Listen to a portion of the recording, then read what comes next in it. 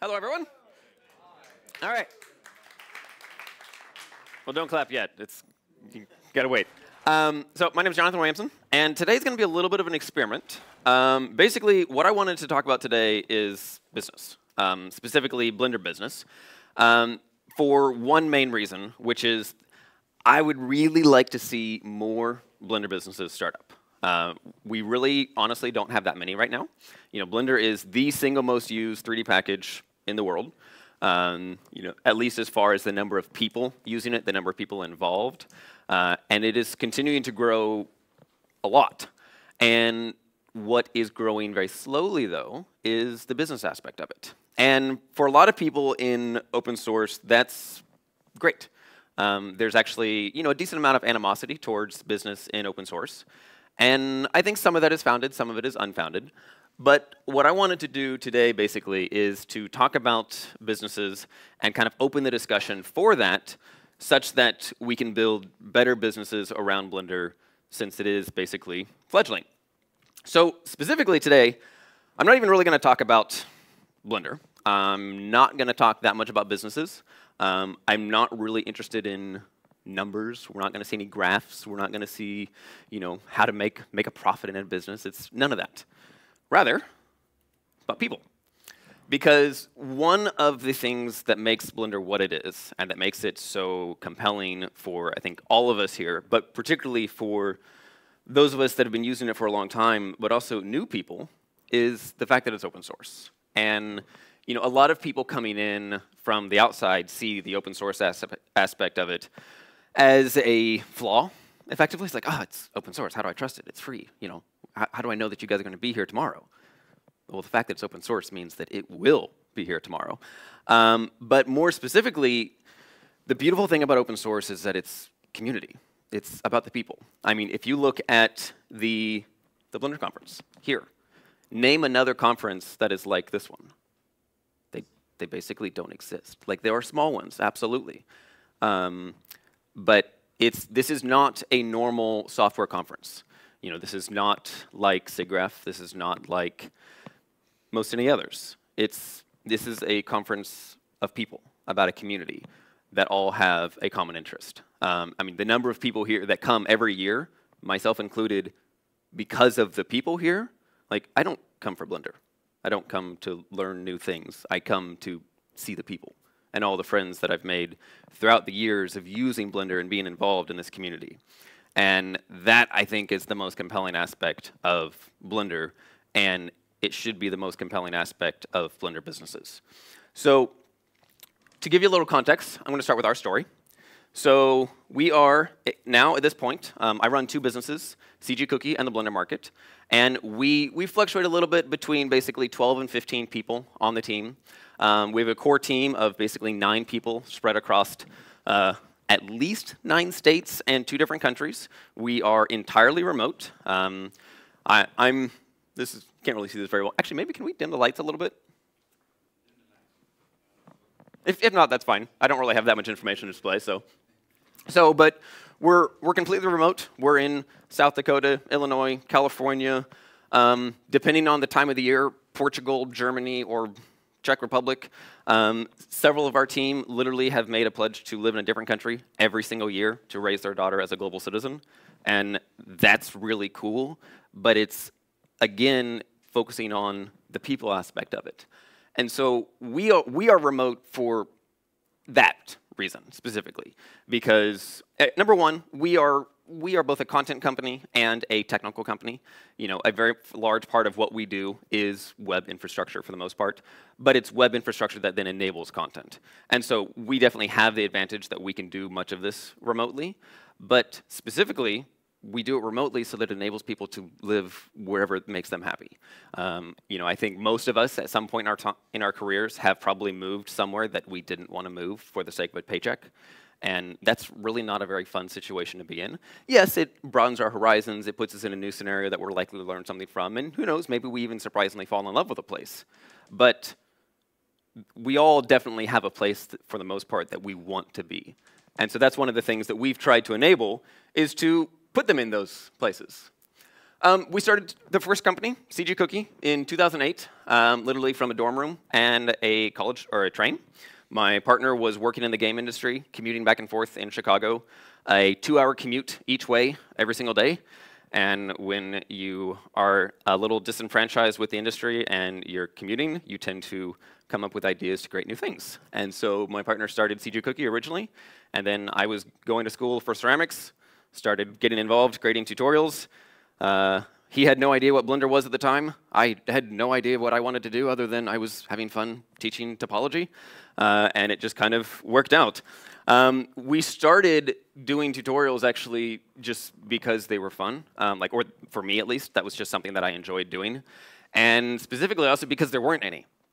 I actually remember the very first tutorial I created was 2006, I think it was, and it was on modeling a human face because there weren't any.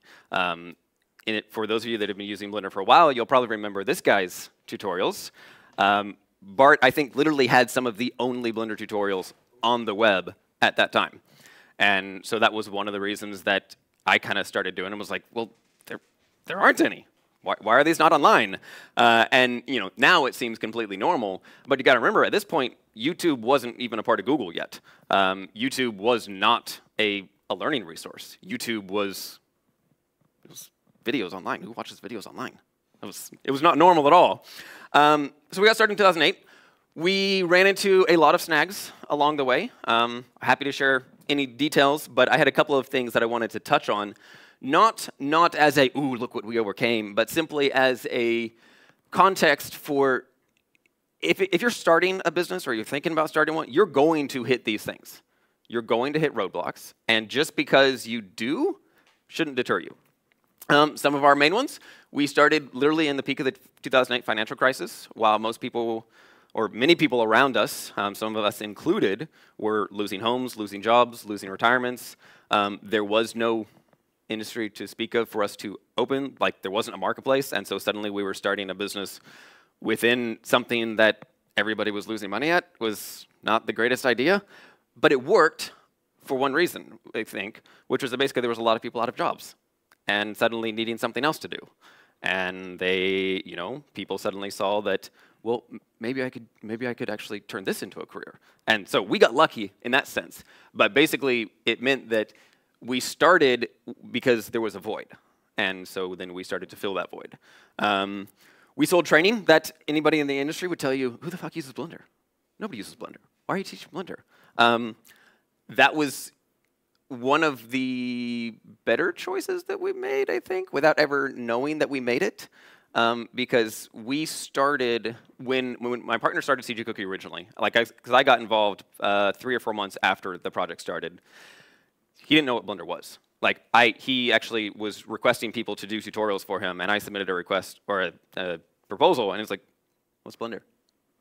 And just upon doing some research, I think his reaction was, "Nobody uses Blender. I'm not going to pay you to do a Blender. Fuck it, we'll figure it out." So he did it, and it was like 3 months later that it had accounted for 95% of all traffic to the website. So that worked.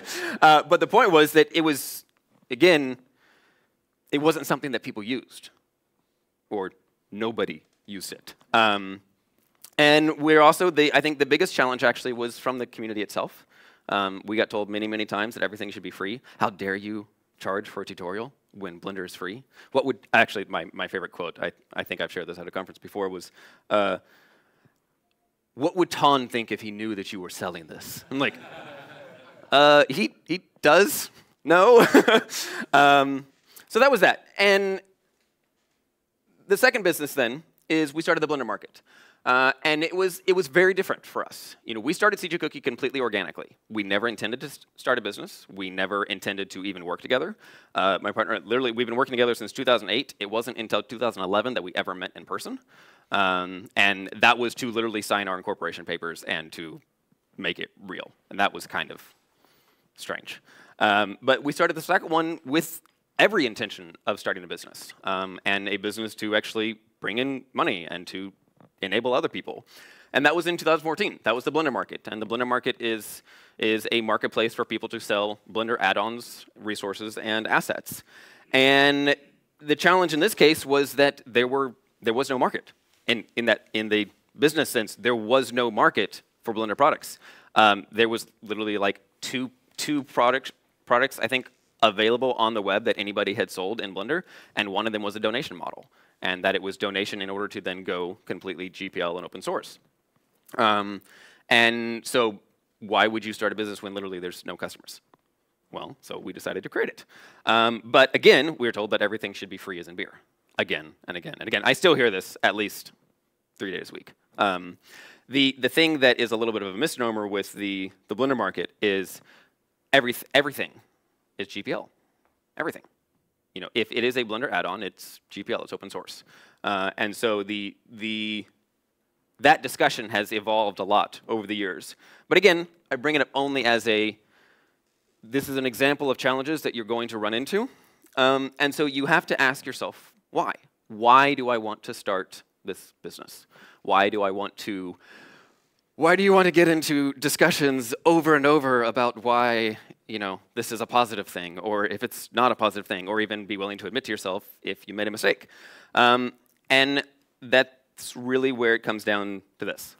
We have a very, very vested interest in people, and inherently then in Blender. Kent is not actually explaining Iron Man. I asked Kent Trammell is the content lead for CG Cookie. He's the primary Blender tutorial author at this point. And I asked him, hey, would you give me a caption for this photo? Do you care if I use it? I was like, I'm explaining Iron Man. It's like, okay, as long as you're okay with me putting that on the slideshow. So that's what he's doing. But specifically, where the open source aspect of Blender comes in is because of people. You know, one of the things that businesses that are built on Blender have a really unique thing to do, and this applies to basically all open source projects. You know, WordPress is probably the biggest example of something that's already doing this and doing it quite well. And Blender can definitely, you know, take some suggestions from that, I think. But where it really has a potential to do incredible good is in its ability to both further the software and to further people at the same time. Because what I mean by that is, if as an individual, I start a business and I build that business on Blender, whether I'm creating freelance services, whether I am, you know, selling renders, whether I'm enabling other people to sell things, doesn't really matter what the business is. But the point is, I have made a stake in Blender that when Blender succeeds, I can succeed. So when Blender grows its user base, I can grow my customer base, and vice versa. As I grow my customer base and build up my business, my ability to contribute back to Blender goes up. To give you an example, and I have to figure out how to phrase this right because it's not intended as a brag by any means. The Blender market now is it's growing a lot and it's doing well. And so far, it is now at this point, I think, the single highest contributor to the Blender Development Fund of anything. We're doing typically about $1,000 a month to the development fund, and over time it's right about $35,000 in the last couple of years to the dev fund. It's not a ton of money in the scheme of people's salaries and things like that, but what's really, really cool is that's $30,000 that was contributed by you guys. Because the way that the Blender market works is anybody that sells on the market can choose to allocate a portion of their earnings to the development fund, and then we will donate it on their behalf each month. And suddenly, just because of that, it's enabled $30,000 to go towards Blender's development that would not have been donated otherwise. I know a lot of people would like to say, oh yeah, if I made $1,000, yeah, I'll go ahead and give 100 of that to the development fund.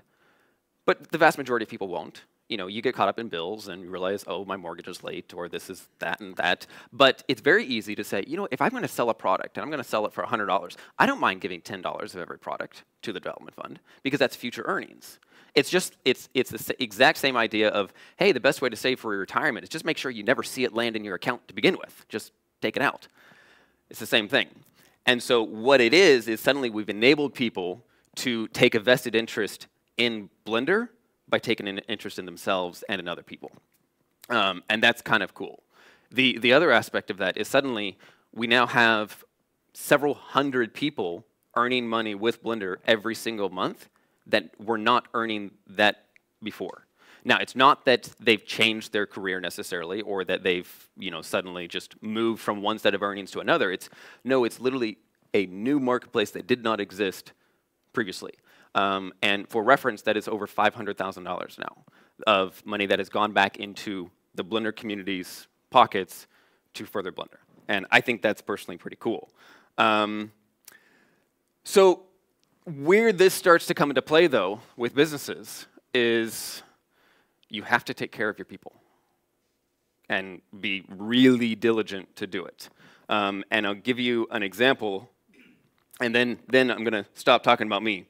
I stopped doing Blender training about 2 years ago because I burned out really, really hard.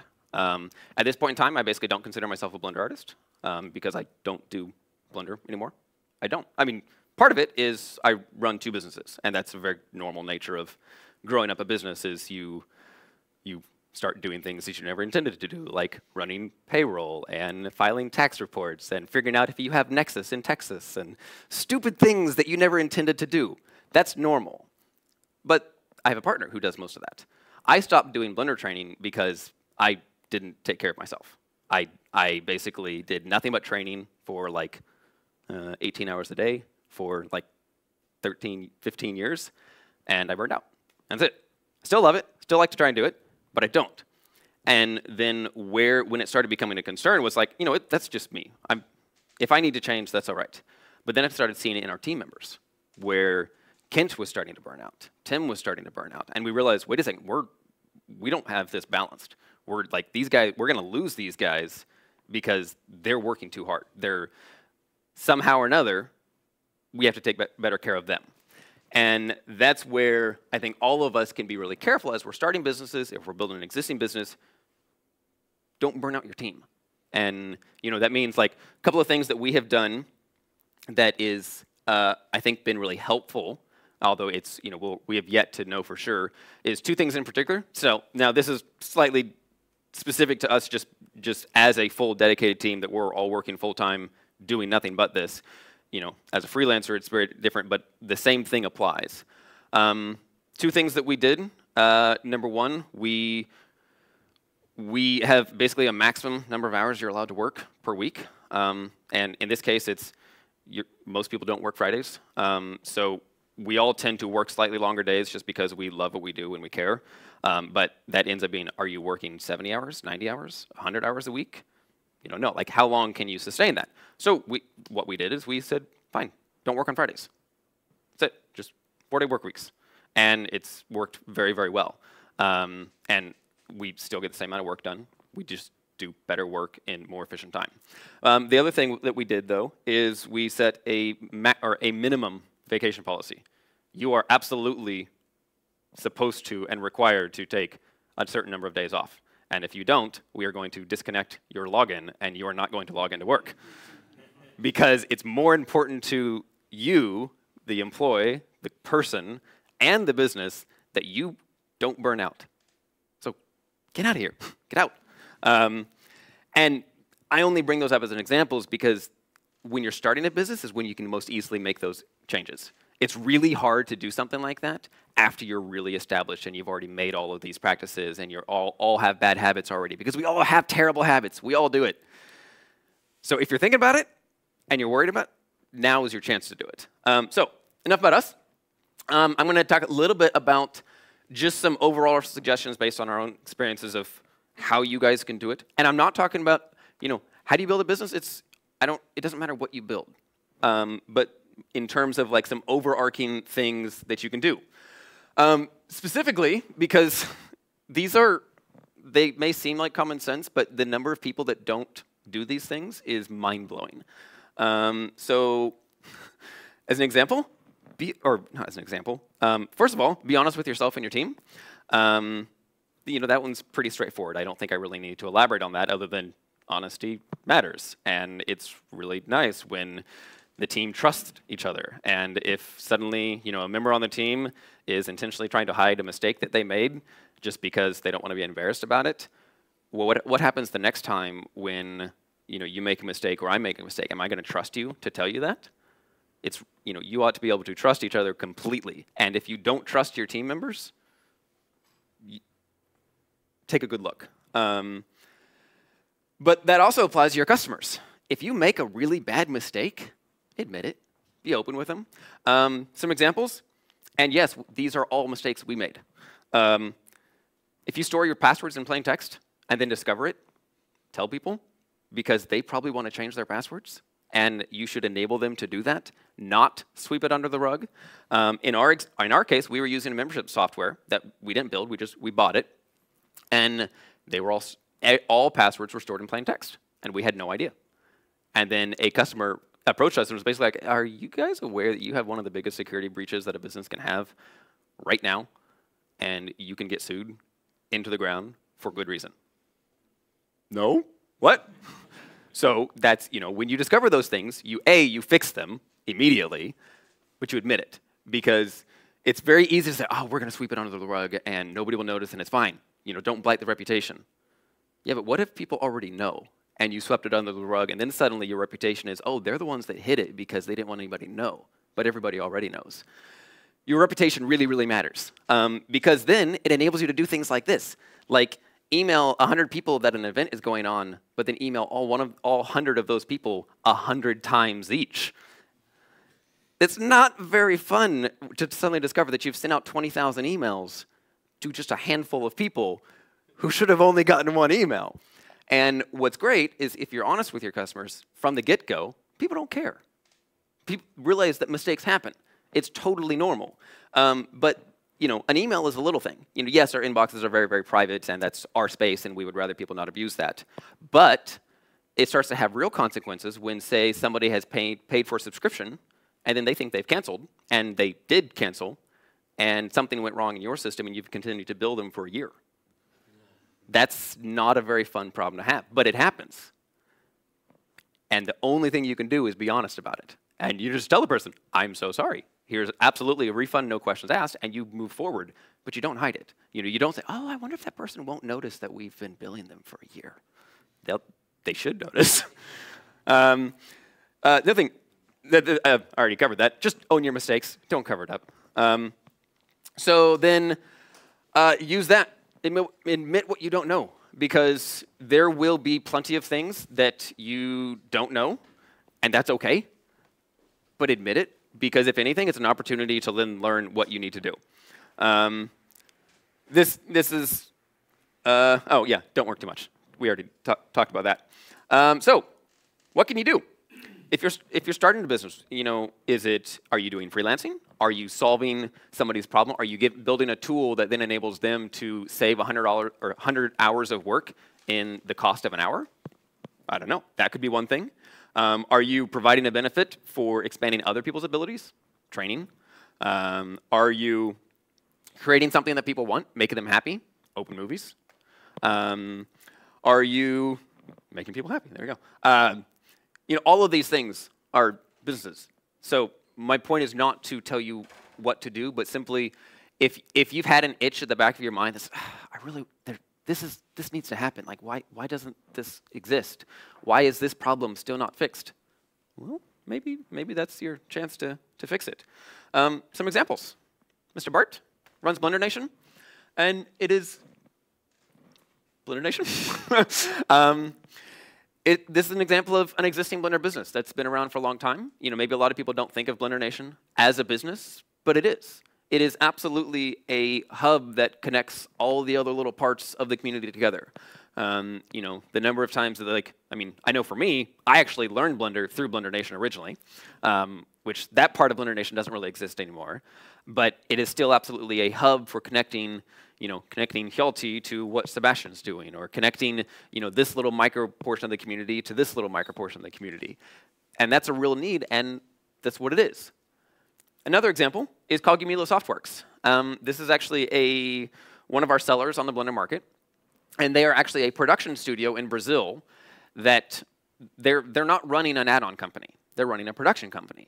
But one of the great things about running a production company is you discover that you have lots of problems that you would like to solve, and so you tend to build in-house tools to solve those problems. But you're not the only one having those problems. Guarantee it. For them, they built a product called Bake Tool, and Bake Tool just basically makes it easier to bake out your scene. Bake out 100 objects at a time, and then just do it in one step. Anybody doing baking has had that problem. So they just realized, well, why don't we just sell our byproducts and say, we can polish this up, which will make it easier for our own artists to use, and we'll do it. And then we can sell that, and then that just funnels into more development efforts. Another example then is Nimble Collective. This is a fairly new one, but a lot of you guys have probably heard of them. And Nimble Collective is, they're contributing a lot back to Blender, supporting the development fund, hiring developers.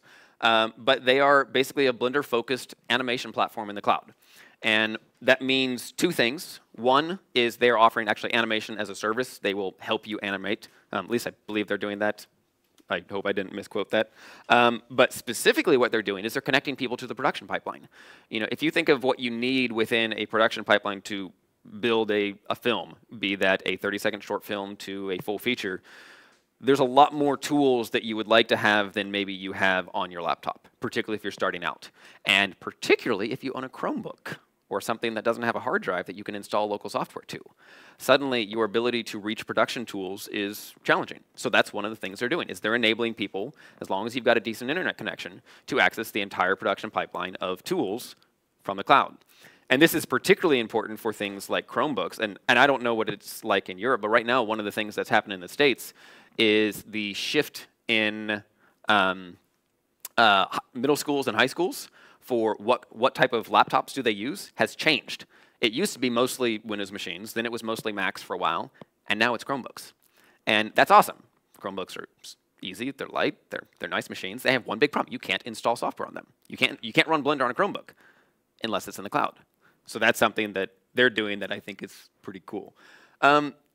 So then the other part of that, you know, we've talked about people, we've talked about what you could do and how you can do it, but how does that play into Blender? And really it comes in a couple of ways. First of all, the simple one is contribute. You know, make your voice heard, hopefully politely, but firmly. You know, be a voice in the community for the things that you care about in Blender, whether that is commenting on Blender Nation, whether that is submitting bug reports, whether that is developing yourself. Doesn't matter. Just become active. Be a part of it. Obviously, investing in its development is a pretty clean-cut one. You know, as long as you've got money to spare, you can chip money in and you take no responsibility, and it's kind of great. You just say, make Blender better. You know, obviously, you're not. Invest is maybe not necessarily a good word choice initially because you're thinking, well, if I put $1,000 in, what am I getting back? And that's not the way that open source development works. But in reality, when you realize if your business is built on Blender and you're built up of Blender users, it is absolutely investing in Blender to contribute to the development fund because you are contributing to ensure that Blender continues to exist and to get better each day, and that suddenly the tools that your business is built around is getting better every day, and the customers that your business is built around are happier each day because Blender is getting better and better. So you're absolutely investing in Blender's development and in your own future in that sense. And that's really, I think, oh, actually missed my example. The other one was literally to hire a developer. If you are, particularly if you're running a production house, if you're doing anything where you're using Blender on a regular basis, hire a developer. Let them work on your own projects, but contribute some of those projects back to Blender as a whole, and your ability to make Blender better at the same time while improving the life for all of your customers is also pretty substantial. So that's it. That's my pitch, is build a business on Blender. But let's do it right, because one of the things that's great about Blender right now is that we have a very fledgling market of sorts. There's not a lot of business in Blender yet. It's not a very big number of companies, not a whole lot of individuals, and so we have a good chance to really make an impact and do it well, and continue in the spirit of Blender. And at that point, I would kind of like to just open up. We're technically scheduled till another 20-some minutes, and so I would like to just kind of open it up as a discussion from here, as far as anything Blender business related. Whether you have a problem that you're trying to solve and you don't know how to solve it, let's talk. If you have a problem with something that you see that's going on around business, let's talk. If anything, floor is yours. Actually, do we have the microphone? Perfect. Actually, yeah. Or Bart, would you want to? Would you be willing to run the mic?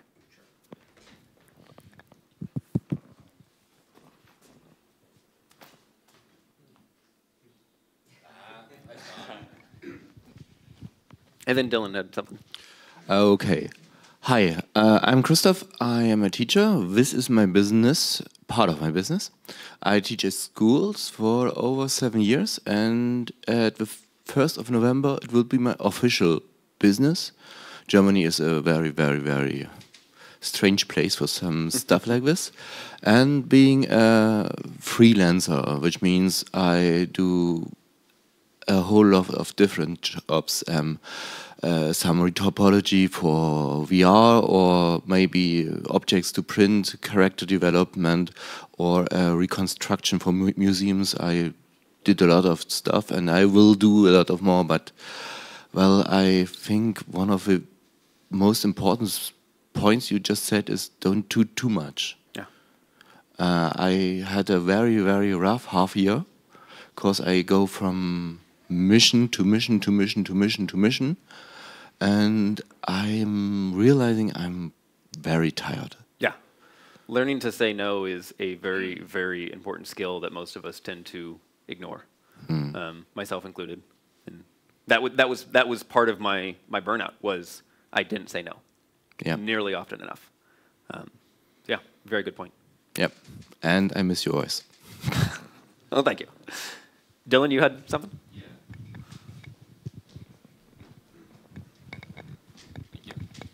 I know you mentioned there's not a lot of businesses based on Blender right now. So maybe there's not an example out there, but you mentioned like building it for the people, making sure you focus it on the people. Do you have any examples where there was a business, maybe based on Blender, maybe not, that didn't do this and failed? Not one that immediately springs to mind, in part because I don't really pay attention to those as much as I can. But I'll give you an example of one that I'm aware of. Aware of in the sense that I've talked to the owner and I know what they do and how they work. And this is very, very common, I think. And it is a business that basically they provide a service that's valuable, but they're doing it for all the wrong reasons. And what it has led to is they do absolutely everything they can to cut the bottom line. Where in this case, the person is in it exclusively for themselves, which is, I'm not to say that you shouldn't, try and make money from your business or anything, but that means that, he's effectively violating and taking advantage of all of his team. He goes out of his way to make sure that he can hire at the cheapest possible person in, the cheapest part of the world, not because they're the best person for the job, but just so that he can pad his bottom line more. And I think that's very, very common. And that's actually one of the points that I meant to make in this. There's one of the things that we ran into a lot starting up CG Cookie and the Blender market for sure was, effectively came down to accusations of saying, oh, you're just trying to, make money. You're just trying to, rip people off and, when something should be free. And the point is that, yes, a business needs to make money. Ideally, it makes more money than it spends. Ideally, it's profitable. But it doesn't have to exist solely for making money. And I think that becomes a very simplified argument against businesses, is because, frankly, there's many, like the example I just gave you, that do that they're just trying to make as much money as possible for themselves while stomping over everybody else. So that happens. Let's not have it happen here. Okay, thank you. Hi, my name's Mark Kingsnorth. Hey. I currently have to have a lie down every now and again when I get an email saying I've sold something on. Very nice. Which you've gotten a lot of emails recently. Yeah, I'm like, oh my god. Yeah, so I'm a software engineer by trade, and that's kind of what I do for a big organisation. So my story is that I got into Blender a few years ago, and then kind of realised I could write Python in it this year, and started playing about the Blender market and some other stuff. So yeah, I suppose my question is kind of like the burnout side of it, really, because this isn't my day job; it's what I do at night. And although I've got plenty more ideas, I know that the more things I make, the harder it's going to be to support and maintain those. So I suppose this is kind of a longer chat, but it's kind of like, what would you say should be next when you get to that point where you go, oh man, what do I do with this now that it's? I mean, looking I would like ask you, it's- you know, what are you doing it for? Yeah. You know, are you doing it because you're interested in tons of ideas, and so it's just, you know, each one that you do is just a new idea that you got to Yeah. pursue that's interesting, or, you know, is it because you're trying to walk away from a job that you don't like, and so Yeah. you're working to enable that? Yeah. You know, those kinds of questions come up a lot. But also then, you know, we all have a ton of ideas, and that just comes down to sometimes you just need to say no even to the ideas that you like. Yeah, even to myself. Yeah. Oh my gosh, absolutely to yourself. And you know, that was the thing that I had always struggled with, and still very much struggle to this day. Is I'm really interested in a lot of things, to a severe fault, because I tend to say yes to all of those things, and I always regret it. That's it. Yeah. Yeah. So, yeah, I would just say, you know, decide which of those things you're most wanting to focus on, and intentionally focus on those few. Yeah. Yeah. So, Sure. Okay. Yeah. Maybe we'll chat more after. oh, absolutely. I have a question for you about burnout as well. Okay. I've been in the situation, and I think that doing work that you love with people that you love, it's a real trap. It is. And add on top of that, working from home with having no boundaries between work and private time. How do you manage that? How do you switch off at the end of your day? It took about 8 years of practice. I know. A couple of things. I mean, yeah. I mean, you know, you actually just said it really, really well. Doing stuff that you love with people that you love is really dangerous, because you tend to do too much. Now, at the same time, if you're going to spend, you know, over half your life doing these things, it's nice if you love what you do and you like the people that you're around. For me, it's I don't have a clear answer other than just working really, really hard to build better habits. Because like what I used to do, you know, when we were starting CG Cookie, I was a college student, and so I was single. I didn't have a very heavy class load. I dropped out after my sophomore year to continue doing this, and I had effectively all the time in the world. You know, my expenses were incredibly low. I think I was literally living on like $200 a month. I had a college student. I had student loans, so that helped.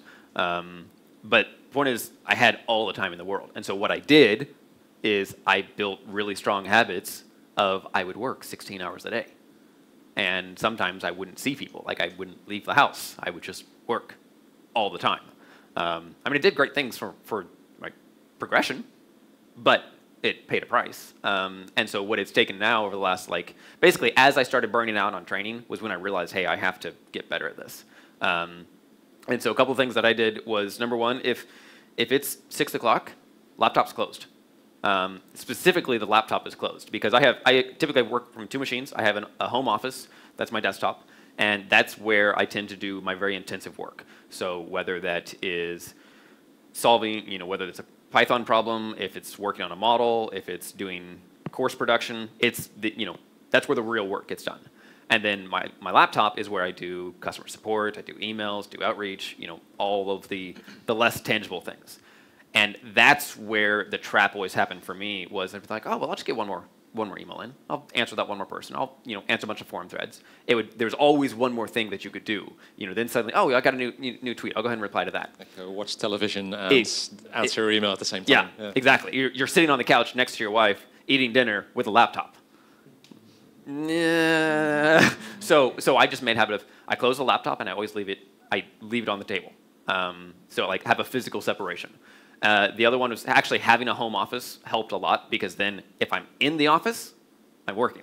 If I'm not in the office, I'm not working, with the exception of the kitchen counter. I always work at the kitchen counter in the morning because there's sunlight and my office is dark. So that's really it. It's just being really diligent about building better habits. And now it's not hard for me. Now, come 6 o'clock, I just shut it off. Like, I mean, I'm still absolutely guilty of every now and then, like, I'll do email for a while in the evening, or, you know, sometimes I'll have a late night just because I feel like it. But what it also means is, when you're more disciplined on that, it means, you know what, I'm having a crappy afternoon, I'm going to walk away for 4 hours, tackle it in the evening. Change your schedule. And sometimes that can really help too. But that's it. It's just, how do you build the habits? And there is no good answer because we're all different. But I think just being aware of it Yeah. Having family around helps a lot. If you're living alone, I think it's much harder. It got much easier for me when I got married, because then I wanted to spend time with her and wanted to make sure that she wasn't resentful of me working on the things. So, yeah. Thanks. Anyone else? And by all means, like if anybody has something that they're thinking about, like bring that up as well. Like I mean, I'm happy to share anything that I've done, any advice, but I'm also like now is also a chance for you to take the stage and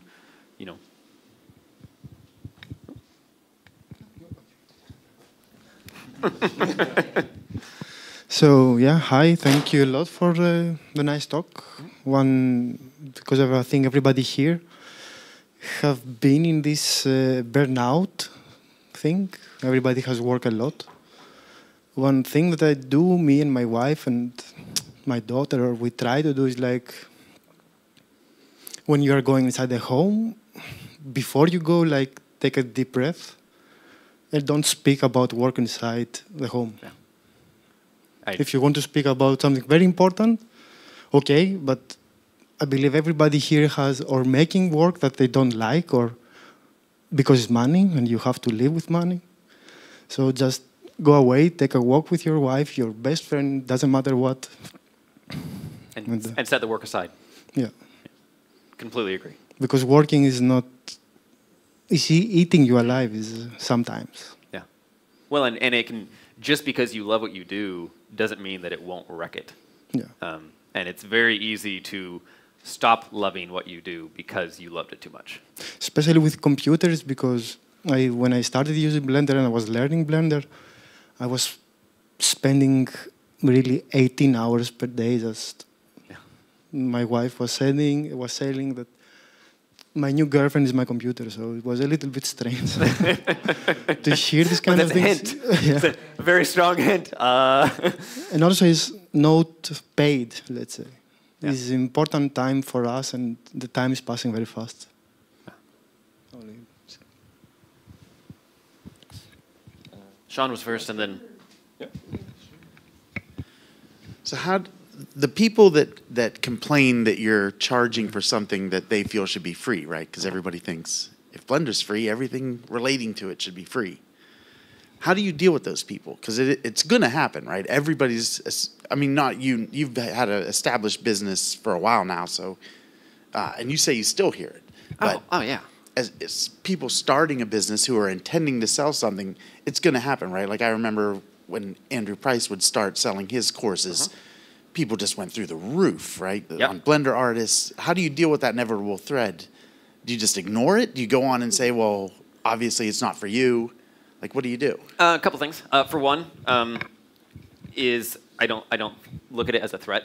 I look at it as a point of education of this person has an opinion, and that's fine. But at least from my experience, I believe that opinion is wrong. And so, like, I try to make that clear from the get-go is, this is fine. If you're going to make this argument that everything that we produce with our time around Blender should also be free just because it's for free software, fine. Make your case.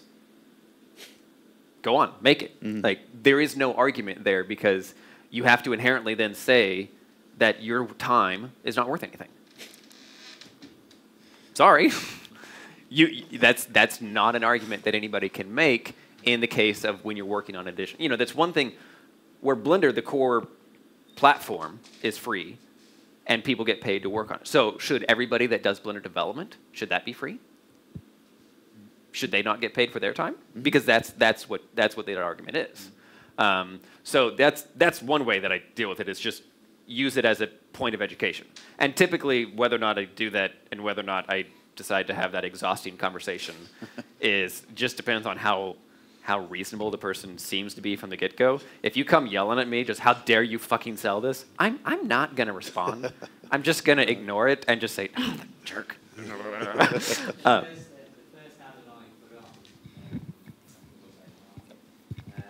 My wife, there was a comment on YouTube from somebody saying, "Oh, why are you selling this when Animation Nodes is free?" And my wife actually went, "Block him." block him. Well, I was like, are you sure? You know, and she kind of like took the mouse from me and blocked him. And honestly, sometimes that's the best thing to do because there's a trolling aspect to it. You know, some people are just trolling it. But I think it has gotten better. I think that mentality has slowly faded away as basically people have realized that no, Blender's still free and just the onset of selling things is still fine. But the thing that always stuck with me was when people would argue that training had to be free because Blender was free. I'm like I kind of get the add-on argument. It's still GPL and you're selling a GPL add-on. That I don't agree with it, but you can make that case. But to say that no, that this training that I spent a lot of time and money in building for you, that suddenly I shouldn't be allowed to charge for that. And it's not that I shouldn't charge for it. I shouldn't be allowed to charge for it. No. In short, Sean, I mostly ignore them now. So. I have another question, but. Yeah, I would be interested, who here has a business with Blender?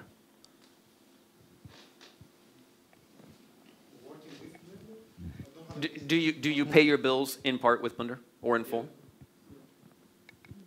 Okay, and who here has like a company or something like a team or your own thing, like not just being a freelancer, but an actual company thing? Sure, I mean, of course.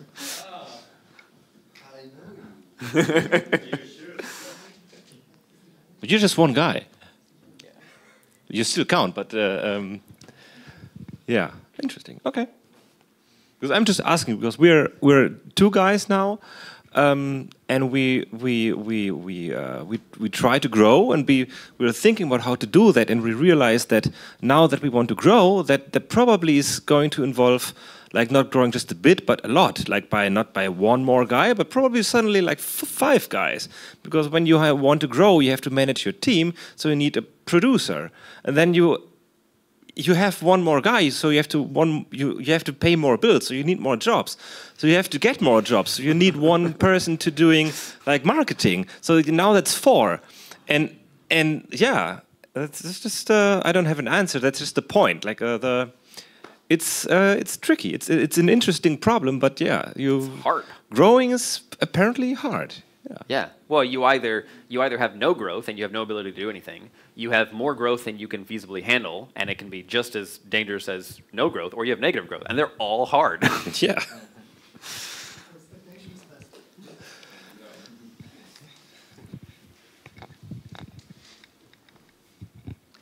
I had a question about what you see as the greatest business opportunities as the Blender user base increases. Do you see it as proportional to the kinds of services and products that have been provided, or do you see a change? I feel like I heard 2 questions there. So one is what are the big opportunities that are currently out there for Blender businesses, and then going forward. The big one that exists right now is professional support. Nobody's doing it. Professional support for businesses, in that if somebody is running a production studio, who does that production studio go to for help? And on-demand help for, hey, we need this add-on built because we can't get our jobs to the render farm quickly enough. Or, hey, how do you solve this problem? Or, hey, we have this critical bug and we have to deliver tomorrow. Who is doing that level of support? Several of us have tried and failed for various reasons, but nobody is doing it yet. There's lots of people doing consulting or at least offering to do consulting and things like that, but nobody is staking their business on, we will help you succeed with Blender. Somebody needs to do it. And if you're interested, by all means, come talk to me, because I've wanted to do it. I'm not going to do it because I have to say no, but I'd be happy to share anything that we have already, worked through if you're determined to do that.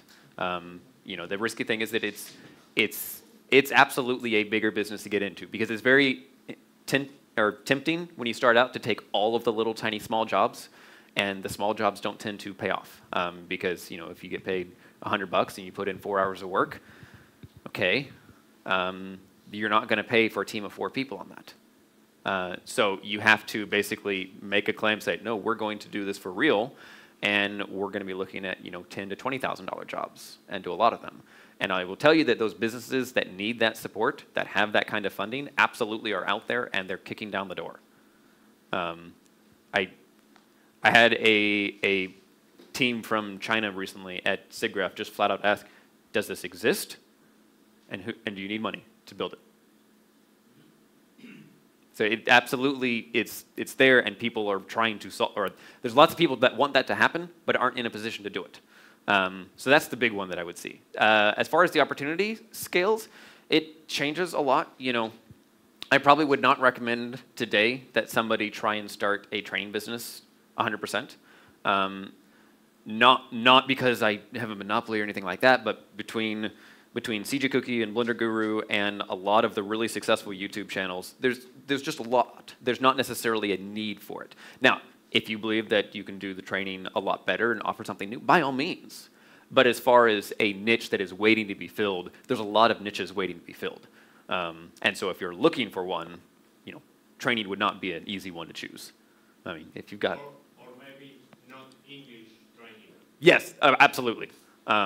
There is a large demand for native language training, particularly Spanish, French, many of them. So I don't know if that answers your question or not. It does in terms of the immediate opportunities. I was just wondering, in the future, let's say the demand for studios to have a team on site to solve problems, to develop and other things. Are there other segments of the market that are large enough to consider? I totally get that you don't want to go after every little thing. I would say that some of the other ones that particularly that individuals might consider, there's always more need for development. So if you're a developer or interested in becoming a developer, even if it's just an add-on developer, like custom Python development for studios is really, really, really valuable. I mean, think of all the tools that you guys made throughout the open movies that you just made because it needed it for that project. Now, you guys are lucky because you have a team of developers on hand. Yeah, most people don't have that. It always breaks right away, and you're like, oh, no. Well, yeah, and then they fix it. So, doing custom like on-demand development is a big one. Just doing development in general is a big one. It sounds like you just identified a possibility of taking the stuff that was done in-house ad hoc and raising it to a commercial standard. Absolutely.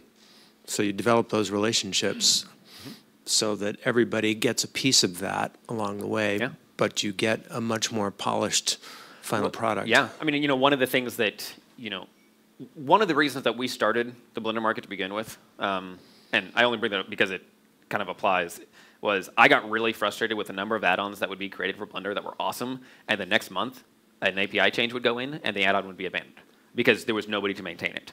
And so one solution to that we did was simply have a profit incentive to maintain your add-on. If you're getting paid every single month from sales of your add-on, you've got a little bit more incentive to make sure that that little API change doesn't break things and that it's actually maintained. And there's no reason that somebody couldn't step in and say, well, why don't I just, if you build this thing and make it awesome, I'll then maintain it. Whether or not that's a good solution, I don't know, but it's something that could be done.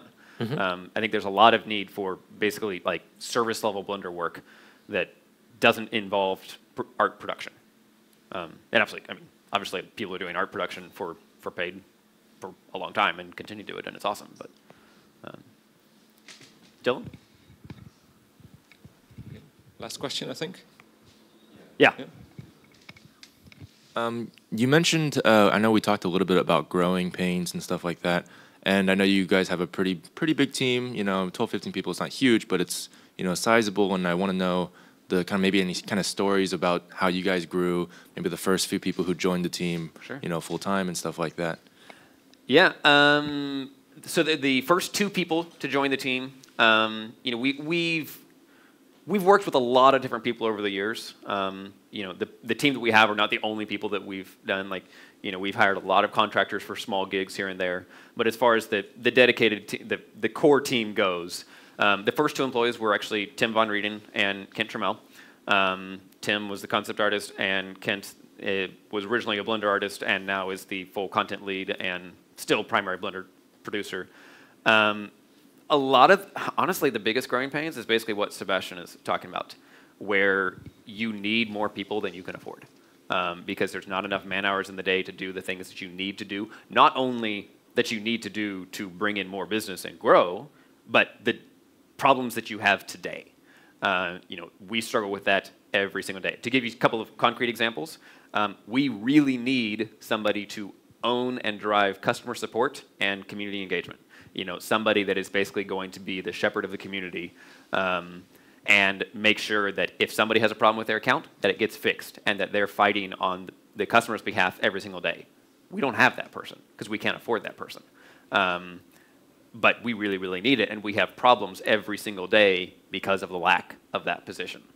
In order to get that position, we have to grow. So then we have to focus on things like marketing, better sales, etc.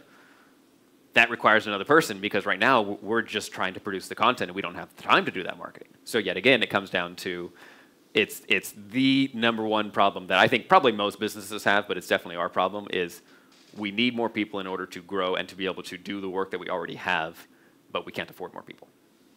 The customer support one is probably the big one, though. Like, for example, I still do a lot of customer support. As the co-founder and as basically the project lead on the Blender market and one of the original leads on the CG Cookie side, I shouldn't be doing customer support. I should be doing it every now and then for the sake of making sure that I stay empathetic with customers and the problems that they're having and not to lose connection with that. But I don't need to be the person in there going in and manually refunding their payments and connecting their account and doing all that. There's more valuable things that I can do for the business than that. So that's but I still do it because somebody has to do it. So, yeah. And I think that's it. We're out of time. Thank you, everybody.